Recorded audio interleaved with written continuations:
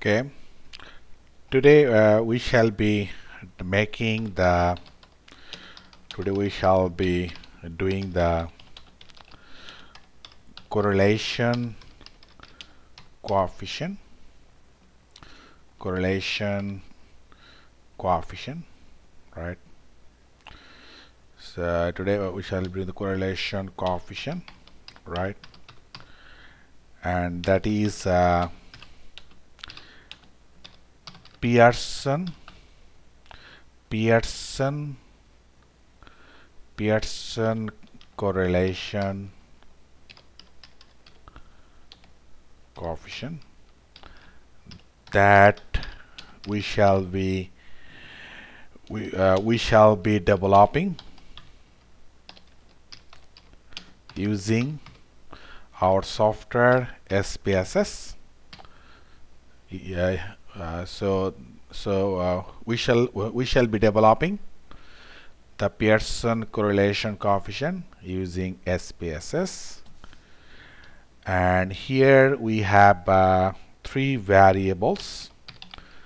We have, such as investment. Then second variable is consumption. Just 1 minute. Second variable is consumption, and the third variable we have is savings. So we have three variable: investment, consumption, and savings, right? Here you can see three variables. Now the question is that whether these three variables are correlated or not. That we want to check. So we want to check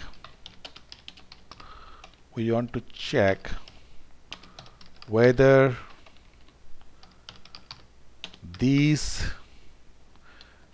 three variables are correlated or not.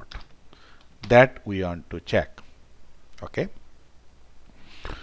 So first I insert data of these three variable in the SPSS.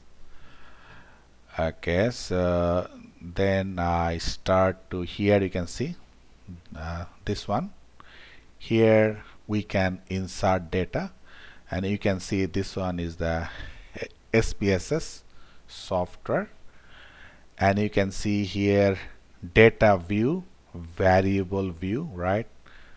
I click here, the whole thing is changing. I click here, it comes data view. I click here, it becomes variable view. Okay. So what I do, first click in the variable view. I click here. Okay. After clicking, I write all the names of our three variables. Okay, first variable is investment, and our second variable is consumption. That is our second variable, and our third variable is savings, right? So we have three variables. Now whether these three variables are correlated or not, that we shall be checking today.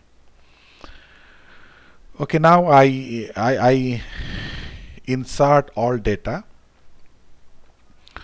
So I click here, I click in the data view to insert the data.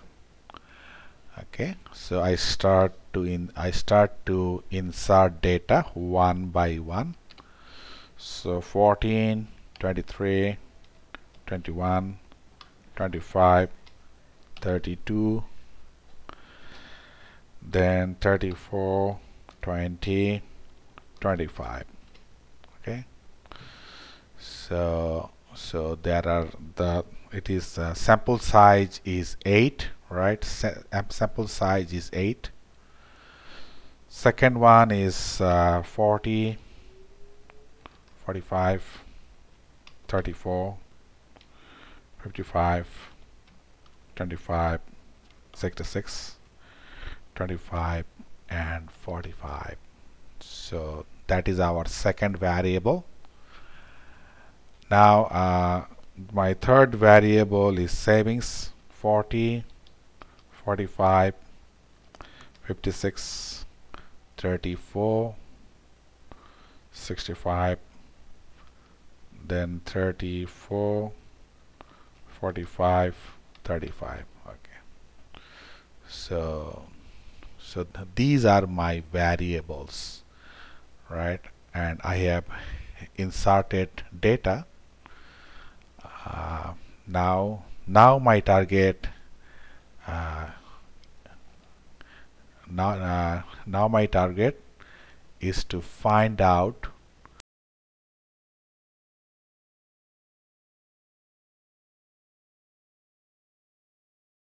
these three variables are correlated or not. That we want to check. Okay. Okay. And what is our hypothesis? Right. I talk about hypothesis now. So the hypothesis in Pearson correlation coefficient. What is the hypothesis here in the Pearson correlation coefficient? The hypothesis is there is no correlation between two variables. That is the null hypothesis. That is the null hypothesis. There is no correlation between the two variables. So here I am writing null hypothesis. There is no correlation between two variables, right? There is no correlation, right? That is null. And what is alternative? There is correlation between two variables, right? So one is null hypothesis and the second one is alternative hypothesis. Okay. Now we want to check whether they are correlated or not. Okay, that we shall be doing now. Okay, before doing, I just check one more thing, that okay, just I check one more thing. I make it double confirm. So yeah, okay.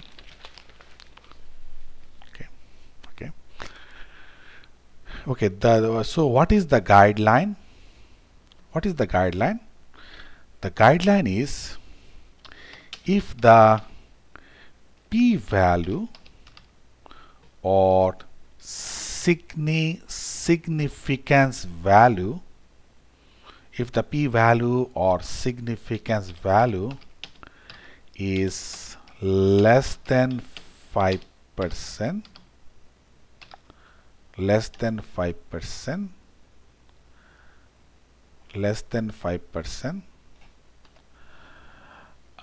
then we can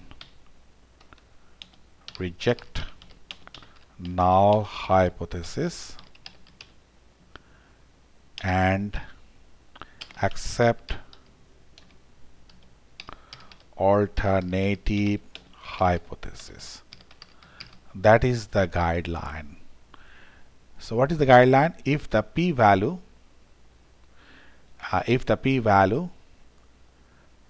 is less than 5%, then we can reject null hypothesis and accept alternative hypothesis. But if the p-value is more than 5%, we normally do not reject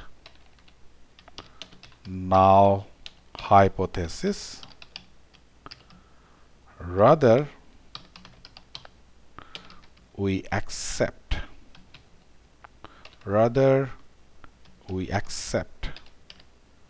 null hypothesis. So that is the actually guideline, right? That is the actual guidelines of the p-value. Okay. So now now I can proceed. So now I can proceed further for correlation analysis between these three variables.